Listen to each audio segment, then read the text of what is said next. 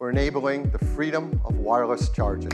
If you look back at the history of the iPhone, one thing is pretty clear. Apple was late to the game with many features, adding specific things years after their competitors. But in many cases, they did it right. So right that today, they've even surpassed their rivals. So in this video, I'm gonna walk you through the best examples of this, but the main one I wanna talk about is the 5 to 6x periscope zoom lens coming to the iPhone 15 Pro models, which has been confirmed by various sources like Jeff Pu, The Elec, Unknowns21, and Ming-Chi Kuo, who's been saying the 15 Pro Max is getting this new foldable zoom lens for a long time. But of course, we all know that Apple is late, very late. Samsung has had one since the S20 Ultra in 2020, and Google has had one since 2021, not to mention the dozens of other Android phones that already have periscope lenses. But in my opinion, Apple is gonna have a completely different take to this, coming right out of the gate with the #1 periscope camera on any phone ever, so let me explain why. First of all, we already know that the case renders for the iPhone 15 Pro Max show 3 camera bumps, just like the smaller Pro model, which isn't getting the periscope this year. So how does that make sense? Shouldn't the Pro Max have a 4th lens or at least look different in some way? On top of that, Unknowns21 just confirmed that the periscope lens will now be in the place of the current ultra-wide lens, which is in the middle right here, right below the flash. And yes, the current 3x lens is completely going away. So how is Apple gonna add a periscope lens with between 5 to 6x zoom? Because this essentially will create a huge gap between the regular 1x main camera and that periscope lens. Photos taken at anywhere between 3 to the periscope will look terrible. Well, I think I have the answer. This new periscope lens is not gonna be a traditional one like we see in other phones. It's gonna be a periscope with optical zoom built in. So it'll likely be able to cover the entire range from around 3x zoom to 5 or 6x, just like a real zoom lens on a Pro camera, by using layers of glass and a magnet to zoom in and out within the iPhone.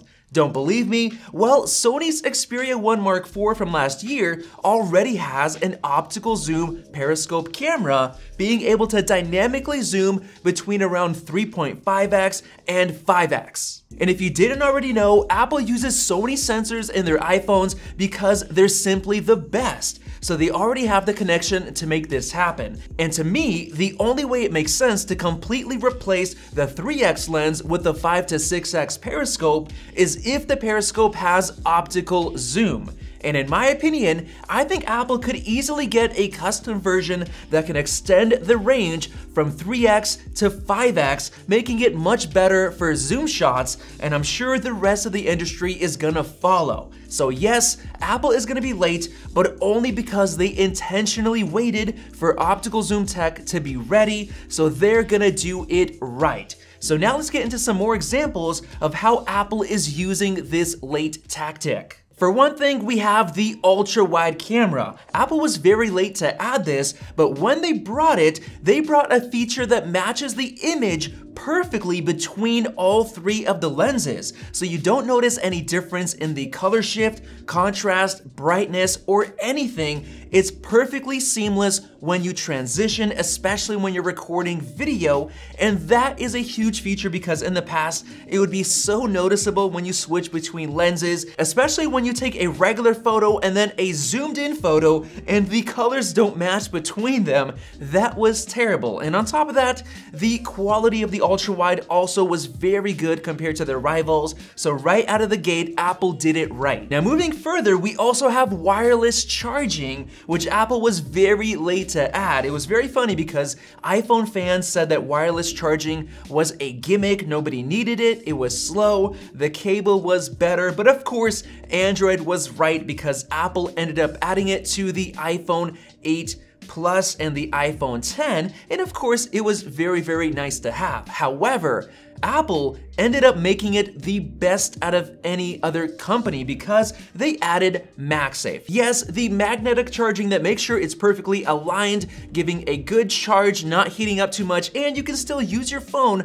while the puck is on the back, or of course there's so many accessories that you can use like a wallet on the back or mounting it in your car. It is just so convenient. It's literally my favorite iPhone feature, and it's so good that it's becoming the industry standard Qi 2.0 for all phones, including Android phones, which I think are gonna start getting it later this year. So yes, Apple was late, but they did it right. And then of course we have the foldable phone. Apple is years behind Samsung and other Android devices. And why? Well, I believe they're waiting for the technology to advance before they move in on foldable phones, because we know there's a massive difference between the first Fold from Samsung and the newer Z Fold 4. It's on a whole nother level. And we also have Google's new Pixel Fold, and while it's very nice and thin, those bezels are massive. It honestly doesn't look that great. And we know that Apple has been working on display tech to get the bezels even thinner, with the iPhone 15 Pro supposedly having the thinnest bezels in any phone ever,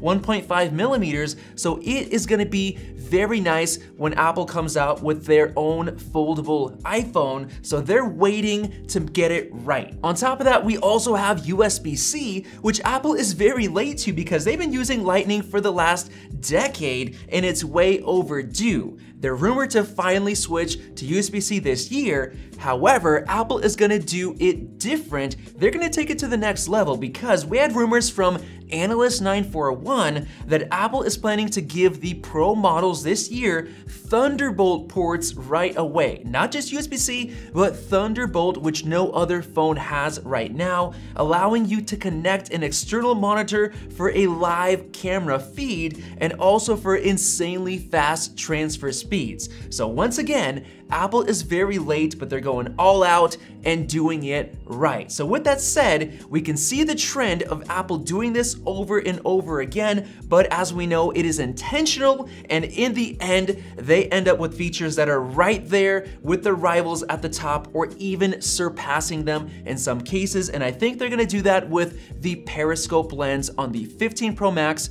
this year. So hopefully you enjoyed this video, and if you did, click the circle above to subscribe for more videos like this one. Thanks for watching, and we'll see you in the next video.